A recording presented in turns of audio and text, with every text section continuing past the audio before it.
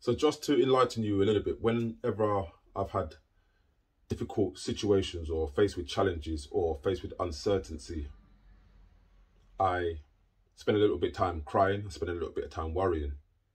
However, I didn't like the way it made me feel by being in that place. Because I know naturally my energy is high and energetic and bubbly.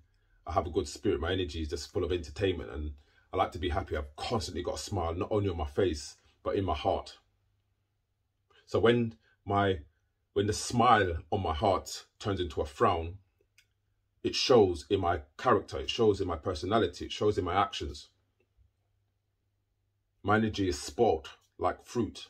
When fruit has gone bad, you've missed the time to eat it when it's at its ripest. But what I found helped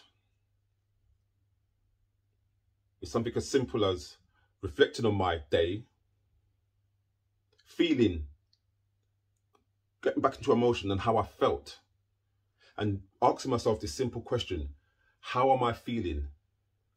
The answer would typically be feeling down, sad.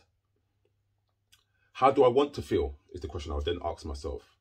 I want to be happy, be around people, energetic, enjoying my life, enjoying my work, regardless of what's going on.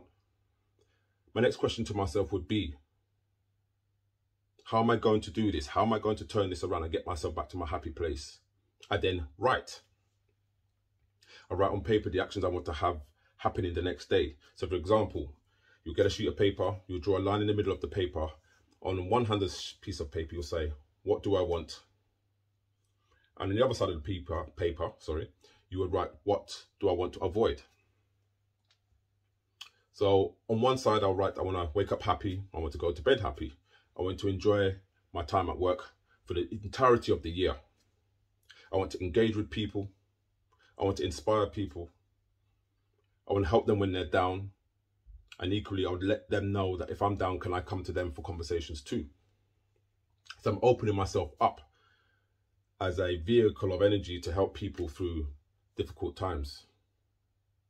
So that's me sharing my actions going forward on how I decided to turn my life around. So the 3 key steps for you guys are to reflect, feel, and write. Once you master those 3 little simple instructions, ideas, thoughts, then you can start planning out how you'd like your day, week, month, year to unfold. The key to making this work for you, the key to your ingredients of this little task is to remain consistent. Yes, I know we all have busy lives, work long hours. Most of us are jumping from one job to another. Most of us are jumping from jobs, rushing to get our kids from school, cook, get them to activities, spending time with your partners, and having very little time for yourself, because most of us have still got to do work at home and finish tasks that need to be done. However, if you factor in this small little task into your Google Calendar or your phone as a reminder, it's 5 minutes, 5 extra minutes. Those extra 5 little minutes will change your day. Those 5 extra minutes will change your week. Those 5 extra minutes will change your month. Those 5 extra minutes will change your year. So I leave you with this: reflect, feel, and write.